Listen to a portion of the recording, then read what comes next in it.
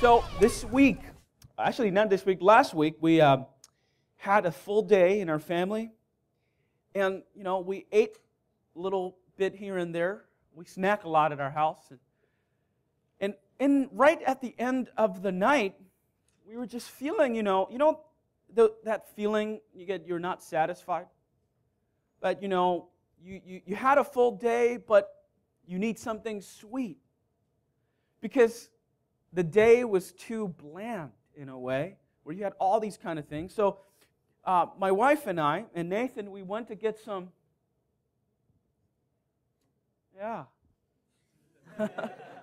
we went to get some waffles and ice cream. And we already had dinner, but I had another dinner. Monte Cristo, because I wanted something sweet. And we went there and we were eating waffles and ice cream, strawberries and vanilla ice cream all together. And we were sharing a moment where the whole day it was, just bland. But when we were eating this ice cream, we were so happy. I saw Nathan's face. He's like, wow, this is a great time, right, family? And, my wife, she's pregnant. She was happy.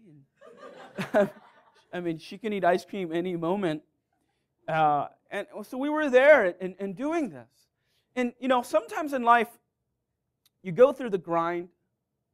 You go through the busyness of packing everything in your schedule that life becomes such a hassle, and it becomes, dry. And I think in the same way, in faith, in life of faith can actually become like that as well. It could become very obligatory and obligation-based. And it could become a grind, and you try to make this, and you try to make that, and you try to fit God in your schedule, but you just get it in there. But there's nothing sweet in it. I think when you read the New Testament and when you read the Bible makes it very clear over and over again. It says that taste the Lord. Tell someone, taste the Lord. You're like, how do you do that? Well, it's figurative, people. The Bible says, taste the Lord, for He is good. The psalmists say that. Taste the Lord, for He is good. That is an existential invitation, meaning God is supposed to be experienced in the deepest part of our life. But a lot of times, faith becomes theoretical and intellectual, and it happens on a cognitive plane, and sometimes it becomes just a thing I do. Jesus says, the most powerful statement in the New Testament, Jesus says, deny yourself. Well, that's powerful. Take up the cross. You don't like that part? Deny yourself and take up the cross, and then follow me. And people go, man, that's why Christianity is hard. You got to take up your cross. You got to obey. You got to not sin. Oh, all right. I'm trying that. It's really tough. And Jesus is like, dude, you're missing the point. Listen to the end part of the statement. You get me. And why are you being like, oh, man, such a drag? Jesus says, you get me. You deny everything. Can you imagine in a relationship, you say that? When you say, I do, oh, I get you.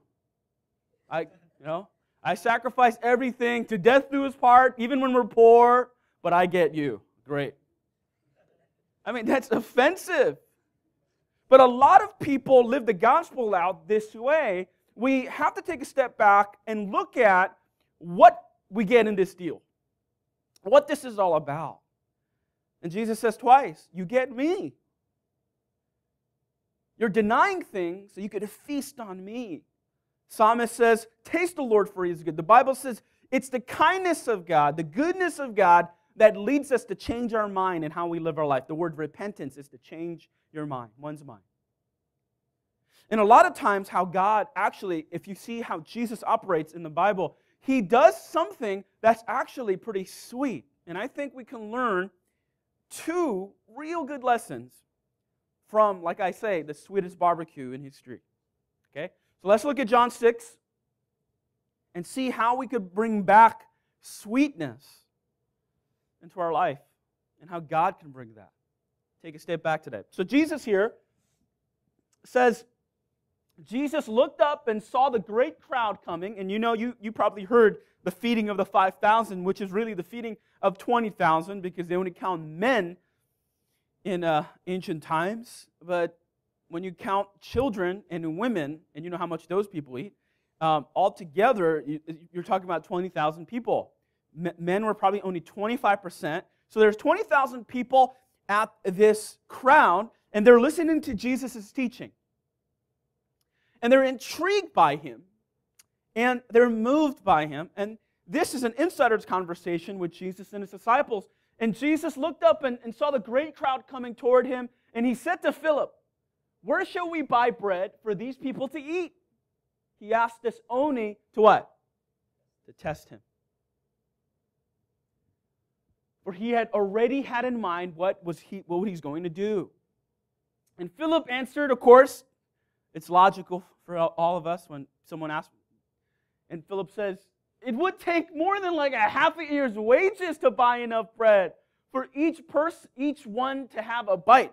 Bread must have been pretty cheap for 20,000 people back then, because feeding 20,000 people would cost half a year's wage. And Philip is thinking logically. And Jesus says, another of his disciples, Andrew, Simon Peter's brother, spoke up, and then he goes, well, there's a boy here with two fish, small fish, and 5 loaves of bread. And Andrew, of course, is saying, I'm not giving up my lunch for these people. But there's a little boy that comes. When you read this passage, and you read, actually, this story is in 4 different Gospels. And every single time, all the disciples are like freaking out. And really why they're freaking out is because of one reason. They're like, this is not necessary. Why do we got to feed people? We just did ministry for the whole day, praying for people. These people stink. We're praying for the sick, poor. I mean, we're doing a lot of work here. Can we send them off to some remote village? We're a remote place. Send them off to the nearby village. Let them get something to eat and come back. And Jesus says, no, you feed them. And so the first thing you have to catch in this passage is that this barbecue or crazy miracle of feeding the 5,000 was totally unnecessary. You go, wait a minute. God does things that are unnecessary? Like for example, should I pray for a certain bag I like? Will He grant that request? And I know that a lot of times we come from the other side of making the gospel or even making faith very spiritual.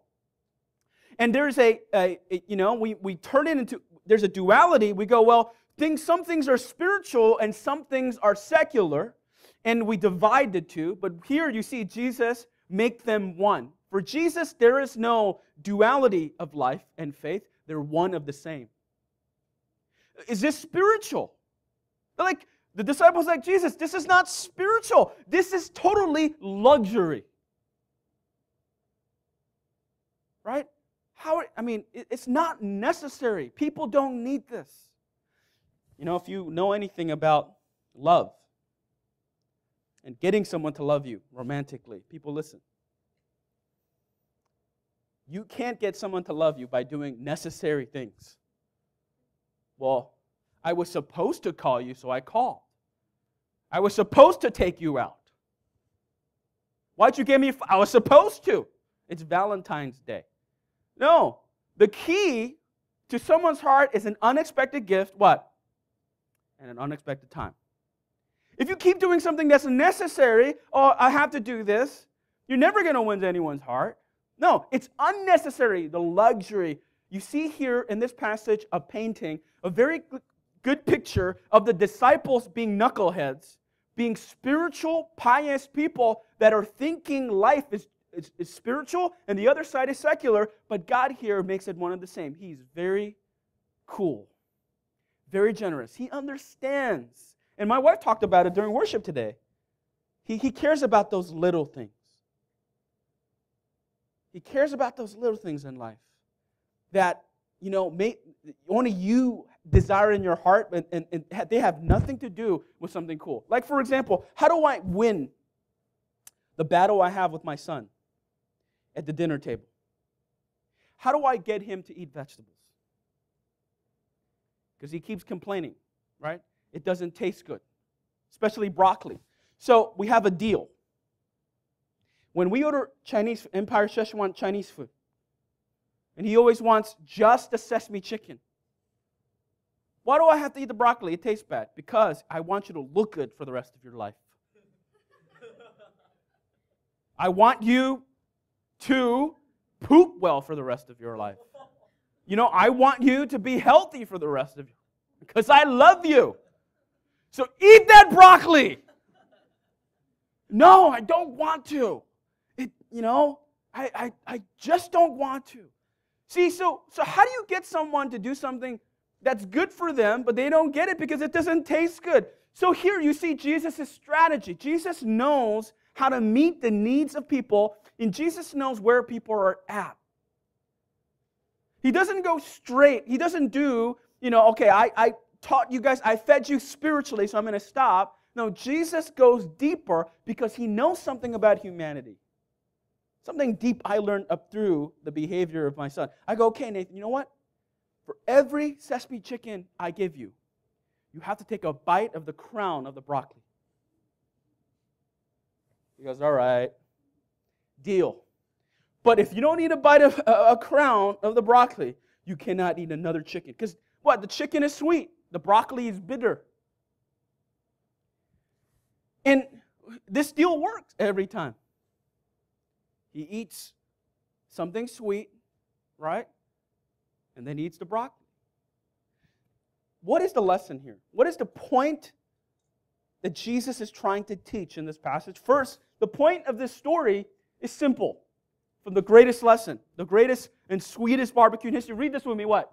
The way is always what? If you believe this, say amen. That's why everyone should learn how to cook. This is a simple lesson to say. In other words, generosity trumps efficiency all the time. This is about Jesus, about God, who God is. God is generous, people. He knows your heart. He knows the part of you that's superficial, that needs some pizza once in a while. For me, Boston cream. He knows. I mean, seriously, and you have to catch about what this shows about who God is, more than what God is for or what God is against. It shows more about the personality of God. I mean, why does God create 5 senses? Why does God not just give us, just do an assembly line and pack food like astronaut food and call it carbohydrates, protein, and fat? Why not? Because all you need, food is really supposed to just keep you alive. Why do they have to be good? Why does God care about that? Well, because of the analogy to what God is like. So you come to this passage, God knows that we're human beings. And this is why we're having a day in the sun next week. Sometimes, you need to have church outside. Because Jesus had church outside the whole time. That's why he could do this miracle. And I'm going to pray that he might do this miracle. Right? I mean, seriously, Jesus didn't have to do this miracle. Jesus didn't have to give this type of access or luxury to people, but he did. And he did it because he knows where people are at. And he knows that an unnecessary luxury ultimately gets the message across. This person really cares for me. Not just about truth, but they care about me. And let me just let you know right now that God, whatever need you might have in your life right now, I don't know what they are. You're sending prayer requests. You're doing this. There's conflicts in your life. I want you to know right now, whatever you need, God already knows. And he wants to provide. He wants to do miracles in our life. But sometimes we get the wrong idea about God. So God knows, people, that we're human. I mean, the closest people I have in my life are people who share food with me. If you don't share your food with me, forget you. I know what kind of person you are. When someone goes, huh, I'm like, this person is in danger of their life. So petty, so stingy. But if you give me your food like that, I'm like, oh, we could build a relationship. Me eating your food. But it's true. God knows that relationship and the deeper part of relationship is important. And you see here, very important, Jesus understands where we're at, who we are, and where we're going. And this is why Jesus does something totally unnecessary. All right, so let's go down. Now watch this. Watch what happens when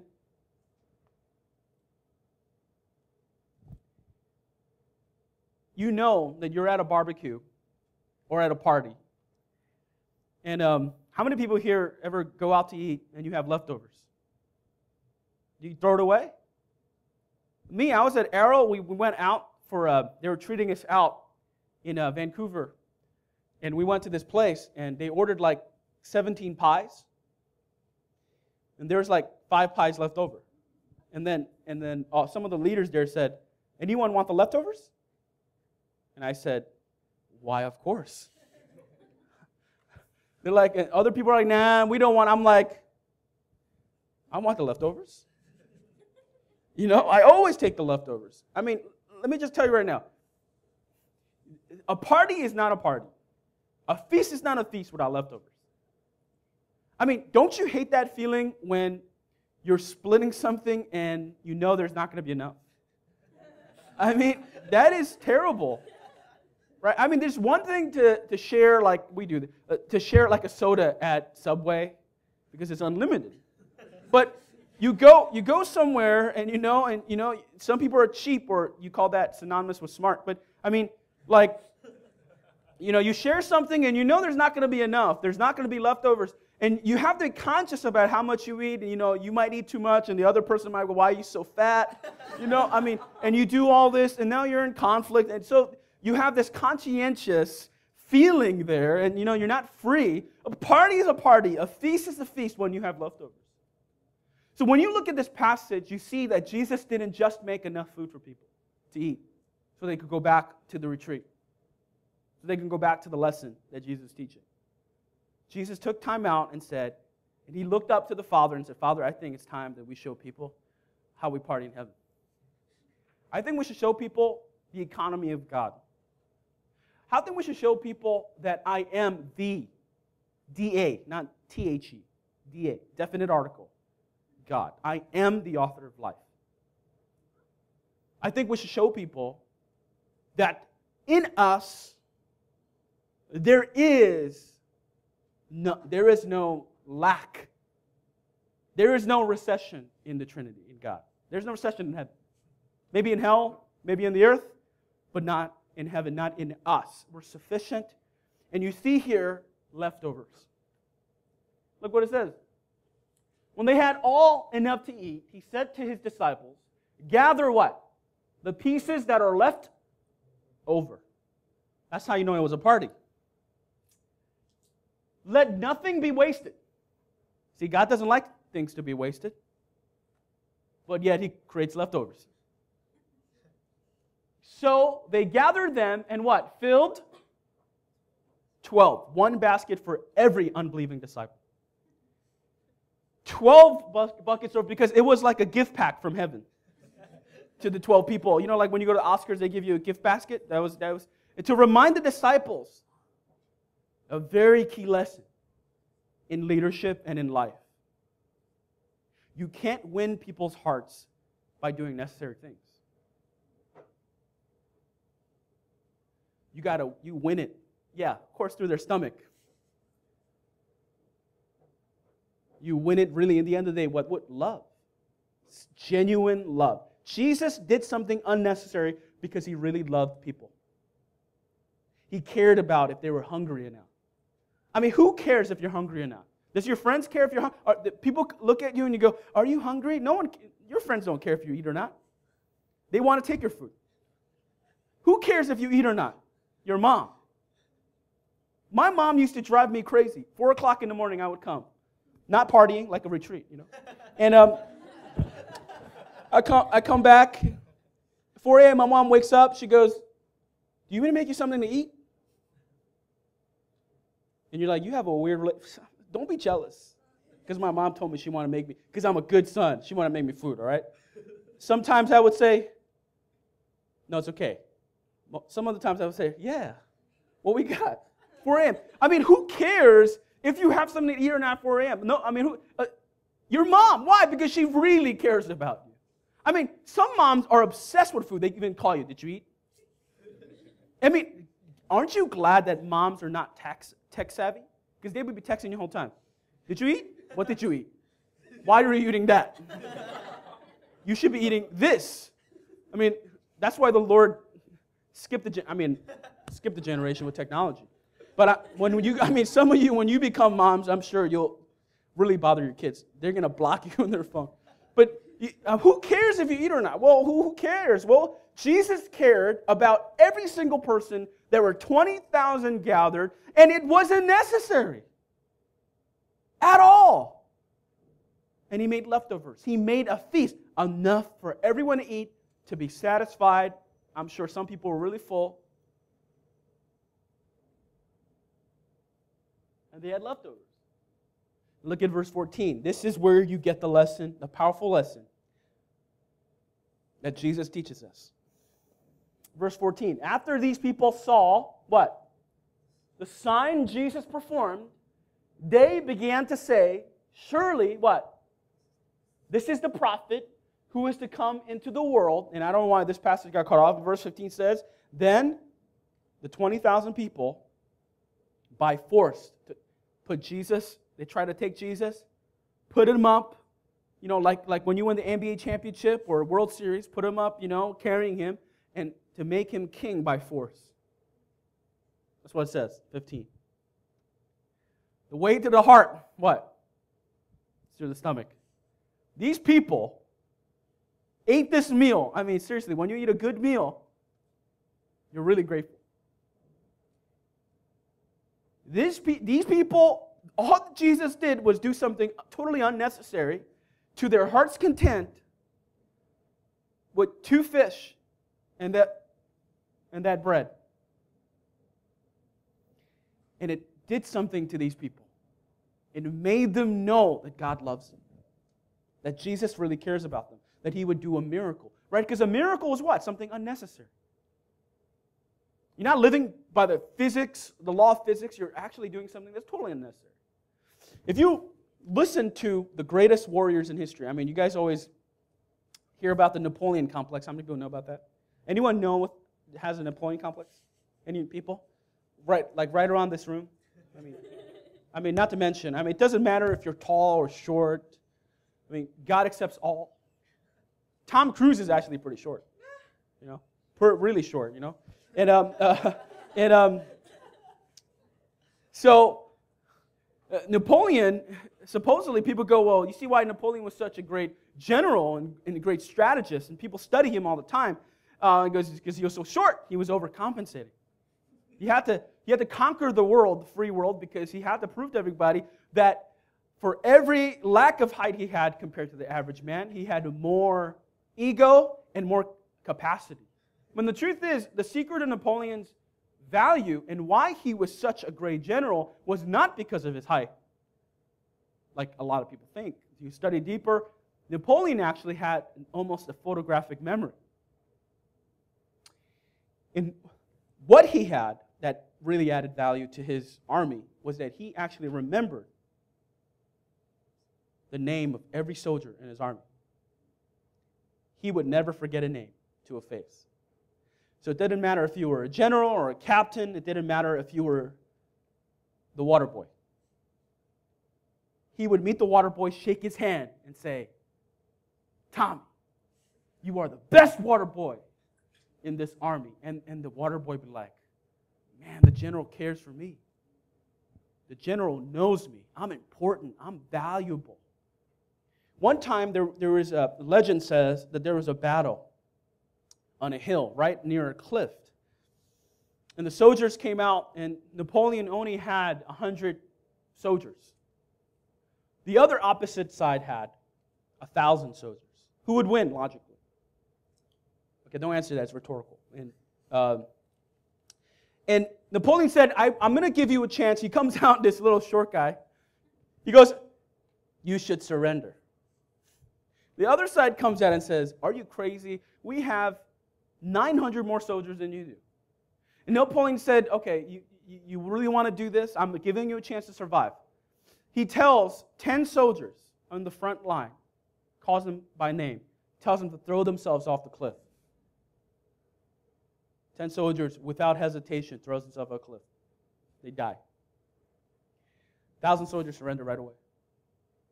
You're like, why? Well, because Napoleon had 100% control of his army because they were loyal to him. Now, this is not something you should do, but it's to prove a point. How are people won? How are hearts won? They're not won by doing necessary things. It's going that extra mile. How are people won by God? And God knows this. And Jesus knows this. I mean, the gospel is what? Good news because Jesus died on the cross. That was not necessary. But that's how he wins hearts. Why are we doing a day in the sun? It's totally not necessary. Why can't we just worship here? Because it gives a place for people to actually meet God and hear about God at a neutral setting, in nature, where God could speak to them in a free environment. And that's why we're doing that, because God does things that are unnecessary to win people's hearts. So, that's what we learn from the greatest barbecue in history. That God really cares for people, that God loves people, and I pray that we learn those lessons and translate them into our life. So, wherever you might be, far, close, in between, I want to let you know that God knows your heart. And I want to pray that God speaks to you today. So let's stand and pray together. So, lesson. You learn from the greatest barbecue in history is you win the battle of the heart, battle of behavior, when you win the battle of the heart. So today, I want to pray that God wins our hearts. And that when we go to the day in the suns this summer, that God would win people's hearts. Lift your hands with me and let's pray right now for God to be revealed and for His love to be revealed to people. So Father, I want to come before you today, God. I want to thank you so much for creating us to be people that are free. You know us so well. You know all the things that we need. Even the little superficial things that we need. Like waffles and ice cream. Totally unnecessary. I mean, you can go with a waffle, but when you put the ice cream on it, that's just access, luxury. And it's not really good for you either. But it's a good picture of what we need in life sometimes. Now, if you ate that every day, that wouldn't be good. But God, you know that in the grind, you know in the trenches, that we need those little things that are unnecessary to convey to the human heart that you love us, that you care for us, that you are watching our life, that you are leading our life. And I want to tell you right now, for whatever you might be going through in your life today, whatever lack you might have, whatever struggles you might be going through on your own, let me tell you, God sees them.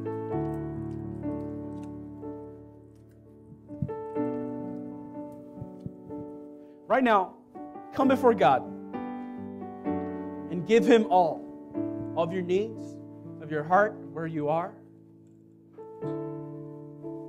Because today, God's going to not be like, okay, here's the sin in your life. I want you to remove in your life. I want you to send that confession email right now. Well, what God's doing today is, okay, let me show you if you've forgotten why I died on the cross, which was unnecessary, it's because of grace and love for you. Today, as you come before God, be reminded that He knows all that you need. You know, the Bible says, seek ye first the kingdom of God, and everything shall be added unto you. And then it says, Jesus says, for God knows you need them. So God knows you need little things. Let's go to the Father today, for a God that loves us and knows us, and return to Him and from our heart.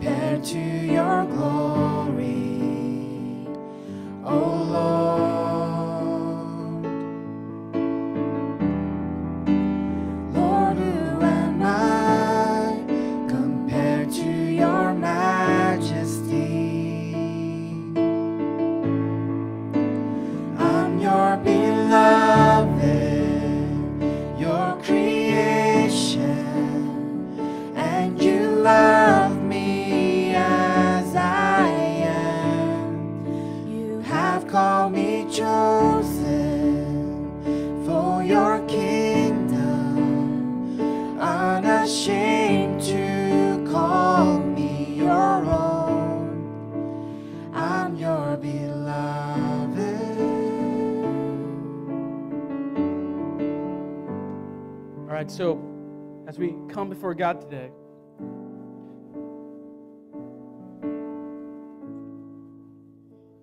I'm going to share with you what I prayed for when I was 16.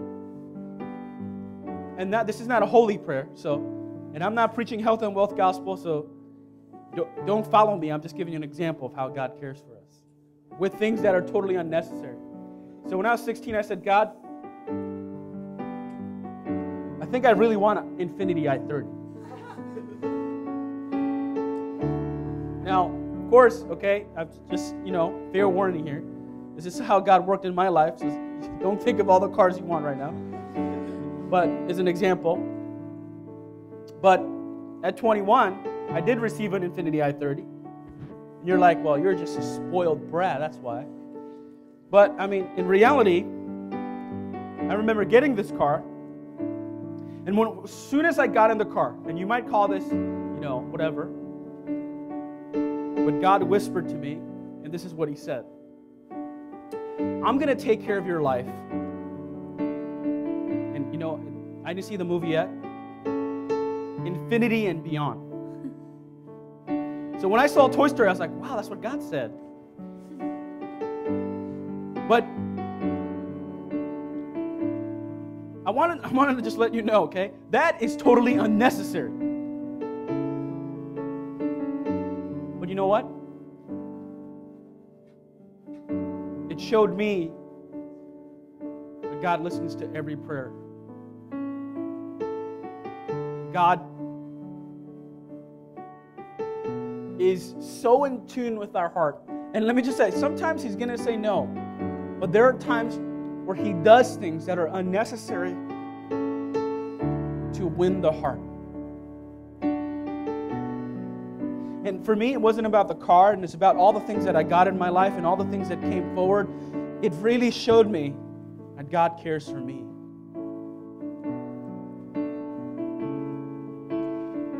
want to let you know today that every single person on this planet, God is listening to. God the Father is listening to. He's listening to you. So if you're right now freaking out about finances,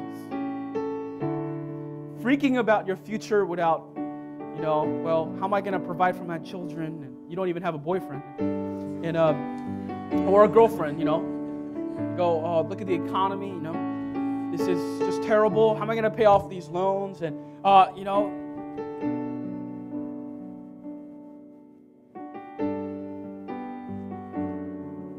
we worry about things we don't need to worry about. And right now, I want you to come before the Father and say, Father, show me that you got all this in my life.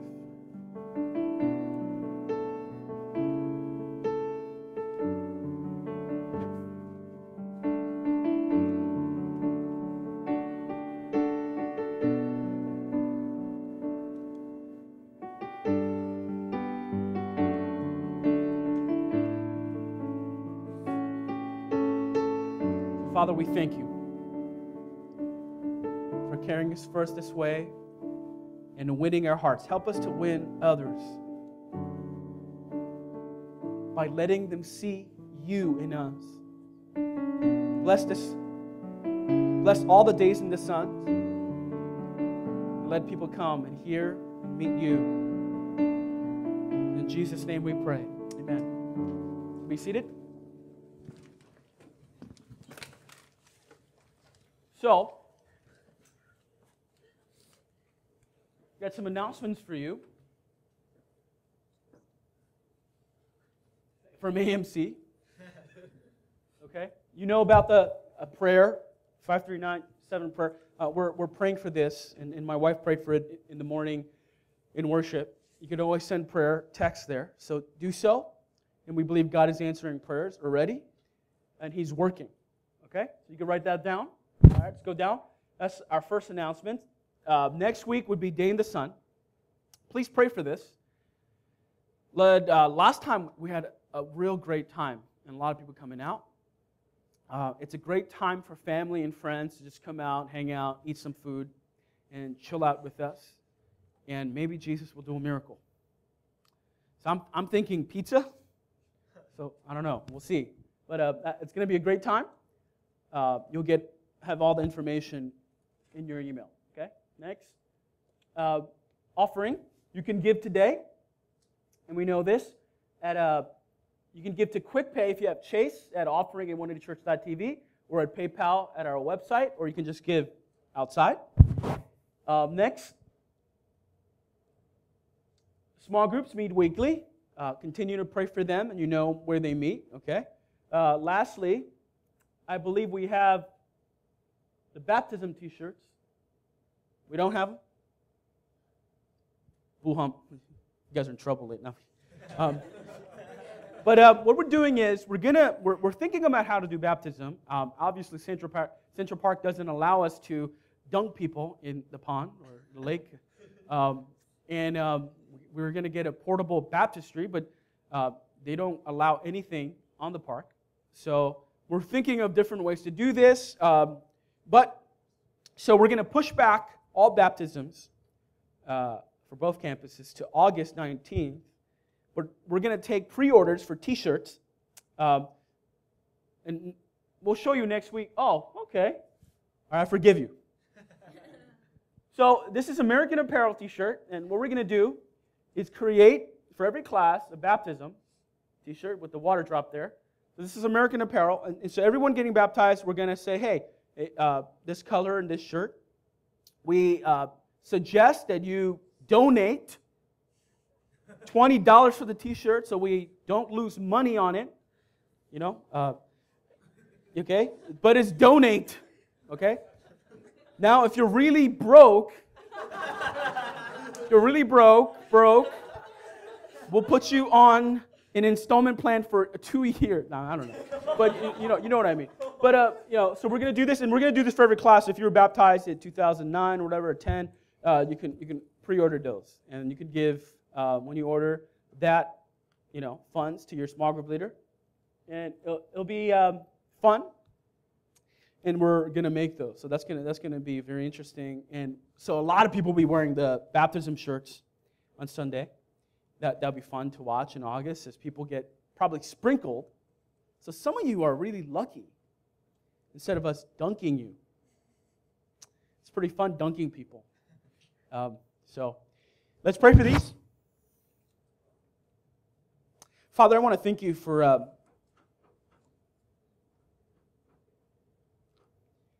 loving us so much and understanding where we come from and where we're at, and you meet us there. And that's the most powerful thing about the gospel. You don't ask us to come to where you're at, but you meet us where we're at, and you win us. And your glory really is that you win our hearts. And then our hearts change, and we follow you and make you king of our life. And we ask that would happen in 180. God, we give you all these announcements to you, and we ask that you bless it, Father. That your hands bless it, that you would anoint it, and that you would bring glory to you. We thank you. In your name we pray. Amen. All right, God bless you. We'll see you at the park next week. Lord, it was you created the heavens. Lord, it was your hands put the stars in their place.